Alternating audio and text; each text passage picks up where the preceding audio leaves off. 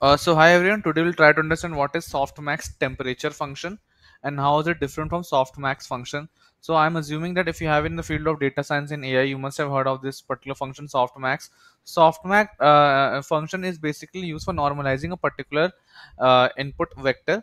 So here you can see that like assume that we have five values in a particular input vector which are not normalized. By normalization we mean that all the values should lie between 0 and 1, and eventually all these should add up to 1. So if we have values like 1 2 3 4 5, then we might apply softmax function to bring these values in a range of 0 to 1, such that when we after applying softmax, the summation of all these values becomes 1.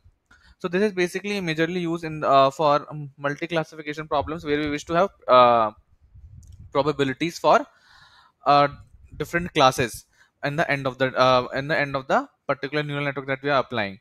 So the formula is pretty easy. Here you can see the exponential of z upon summation of exponential of z.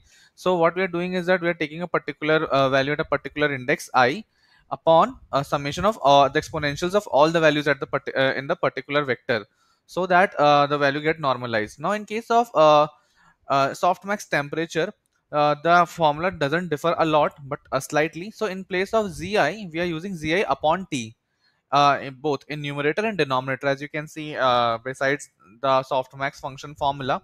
So what does softmax temperature helps us in doing?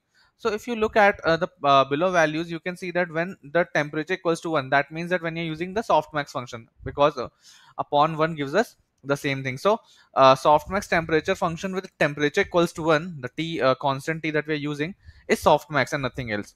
So here you can see that how the function is very perky. It's like most it's the all the information is accumulated with homework and nothing is going with cake, book, assignment card. Now when the value goes to 2, the function the values have smoothed out a lot, a bit, and when the t is equals to 5, the value is smoothed out a lot. So here you can see that as we're increasing the value for t, the distribution of values that is present is getting smoothed out. So